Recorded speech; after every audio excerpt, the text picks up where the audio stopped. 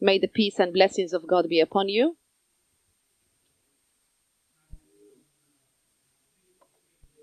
So I heard it then. Basically both of them. So first of all, نحب نقول مرحبا بالضيوف الكرام. Welcome to everybody. There is also French as an official language with us here. So bonjour à tout le monde. Good morning to everybody in English. Pleasure. On behalf of HBKU and my colleagues here, to extend to you a very, very warm welcome to the beautiful city of Doha, to HBKU, and to the 4th Annual International Conference, which is organized by CILE, the Research Center for Islamic Legislation and Ethics, under the theme of prioritizing values in the contemporary world, Islamic contributions, family, politics, asylum, and methodology.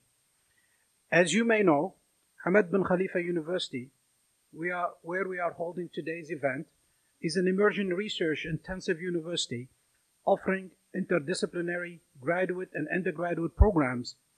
HBKU aims at offering a visionary new model for higher education in Qatar, a place where innovative research and education meet. HBKU key goals aim at developing world-class integrated academic programs and national research capability that drive collaboration with the world's best institution, cultivating leaders for the future so as to propel Qatar's knowledge-based economy and shaping novel solutions for global impact. HBKU has 5 colleges: science, engineering, public policies and law, humanities and social science, and QFIS, Qatar Faculty of Islamic Studies, where we have excellent centers and research centers such as CILE, under the leadership of outstanding scholars such as Dr. Tariq Ramadan.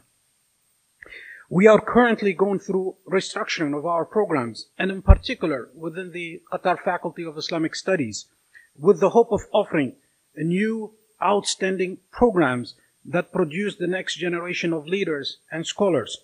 And one of the things that we're really trying to do is to take advantage of the excellent activities happening like in centers like CILE.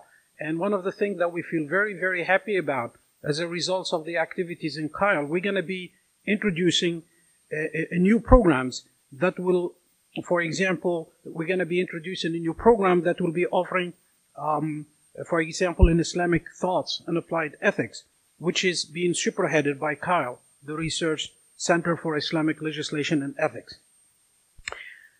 I'm sure, as our MC has said, you're not here to come and listen to me, so I better be careful. I think we have better speakers here. And I think I'm taking valuable time for distinguished speakers, Sheikh Salman for sure.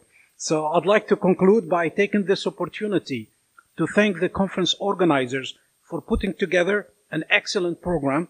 In particular, I'd like to thank Dr. Ramadan for inviting me to this event and the conference organizers.